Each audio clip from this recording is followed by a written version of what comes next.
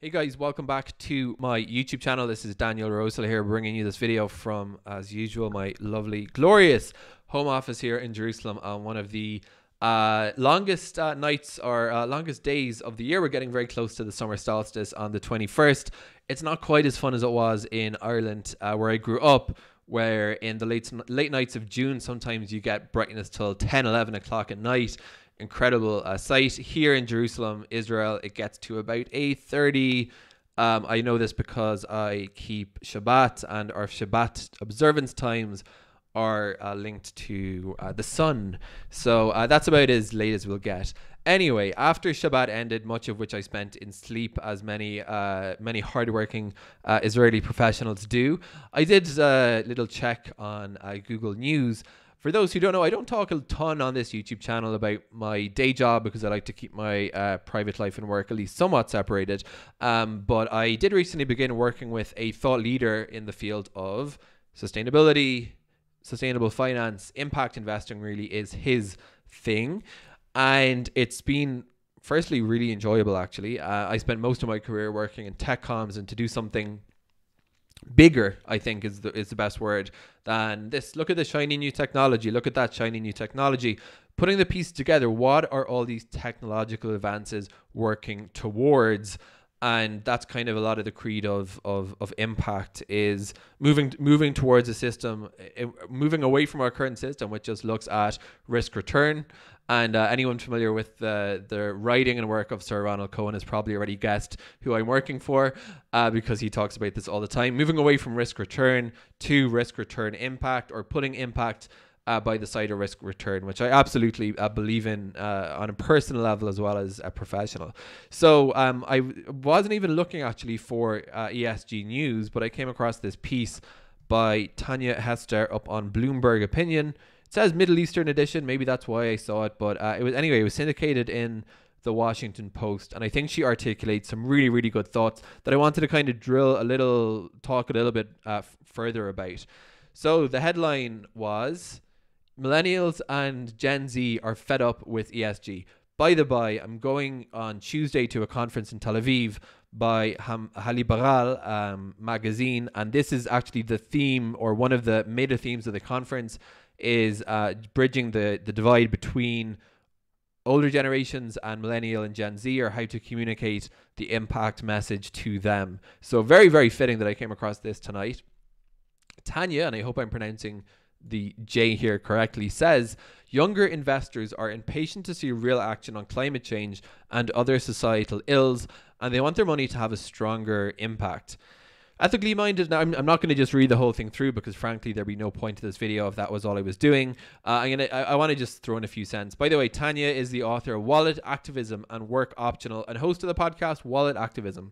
Tanya says ethically minded investors are growing more skeptical of ESG, wondering whether it actually furthers environmental or social justice aims. At the same time, demand for ethical investing is only going to increase as progressive millennials and Gen Zers accrue more financial assets, often by inheriting that money from their parents.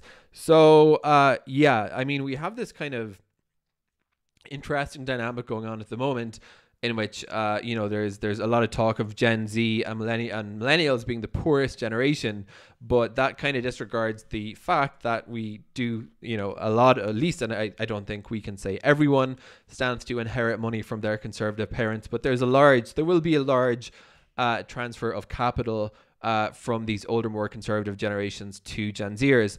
And something that Tanya talks about later in this piece is that we're going to see now two sides of the market be increasingly occupied by these demographics, by Gen Z, millennial. We're going to see the buy side of the market. We're going to see investors. And we're also going to see the sell side, in other words, Gen Z, millennial, getting involved in putting together financial instruments for their peers to invest in. So there's going to be a confluence of these two interesting dynamics. So, but the problem that Tanya envisions, and I think this article may prove very prescient, is as follows: that the long anticipated SEC rules on ESG do not satisfy them, a prospect that seems increasingly likely as financial service industry groups push back on proposed disclosure rules, we should expect to see an ever-increasing appetite for alternate investment approaches. So this is really interesting.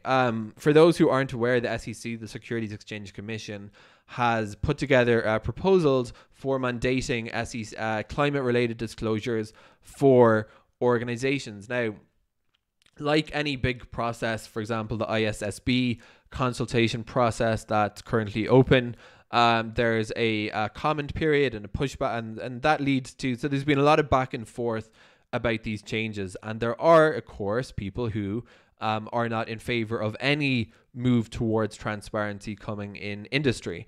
Now, the balance is going to be found somewhere in the two. The SEC is pushing for this. It really believes in it.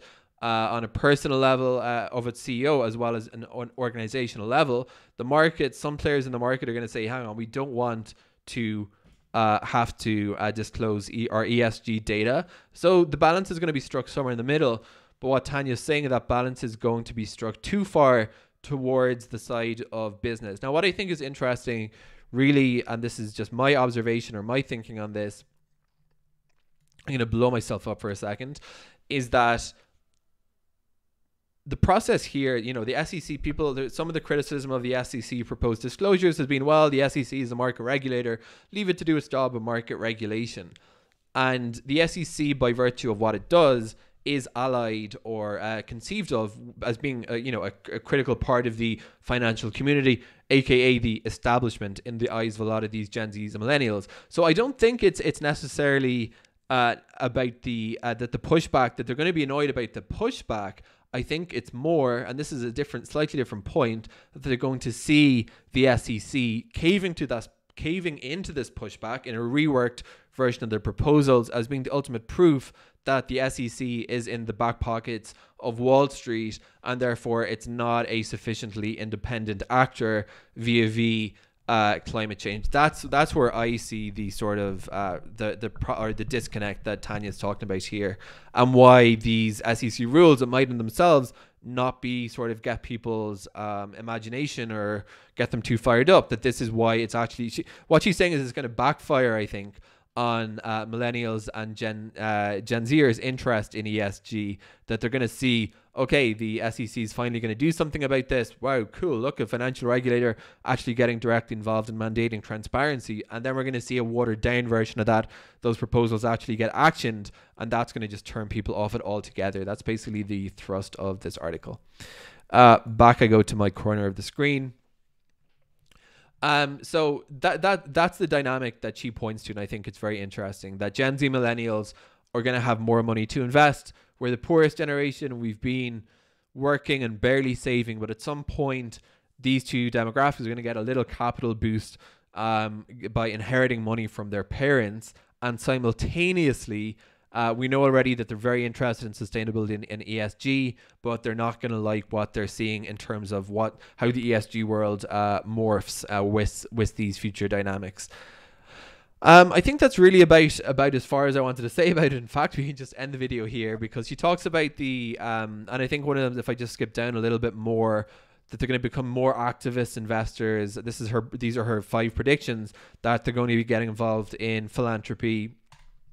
So there's this interesting dynamic that Tanja Hester envisions, in which she doesn't think, I obviously sort of have a bias towards impact investing because of the fact that I work in the space. So she doesn't mention impact. Actually, there's one link, regarding traditional methods of giving, philanthropy is being more effective than ESG.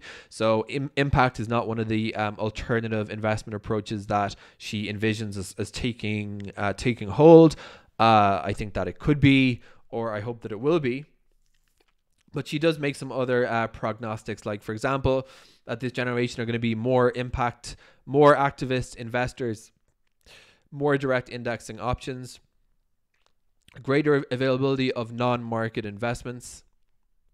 I think that's it, the five trends. So what I do think is interesting in this particular viewpoint is that she envisions, if we look at ESG as this kind of newfangled dynamic, that we're having these traditional companies are saying, oh yeah, we do care about sustainability, we're going to be voluntarily for now, compiling our own ESG data, now perhaps mandated to do it. And at the same time, what she forecasts we're going to see is that these younger demographics are actually going to completely give up on ESG, and this notion that the traditional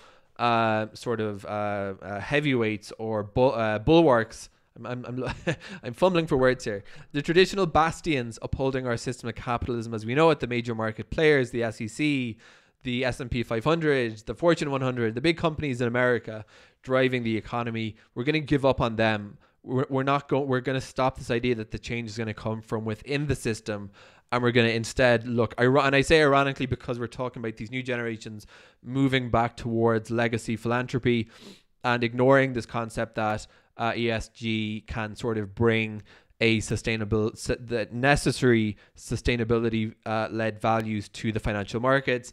Again, my bias is towards impact investing. I think that impact can have the same benefit. I don't think we have to work through the ESG paradigm. I agree with her that the traditional ESG paradigm is broken because it doesn't measure reliably, but I don't think the solution is giving up on this whole idea of capitalism working for sustainability goals entirely. I think the solution is saying that, well, this ESG framework that's being proposed, if it's going to allow for greenwashing, impact washing, and partial disclosure, is not going to be far enough. I don't think, to use an old Irish expression, I don't think the solution is to throw out the baby with the bathwater. I think that the solution is that we need to find a better way to bring to force the market and the market actors to put measurable universal impacts as part of the deal.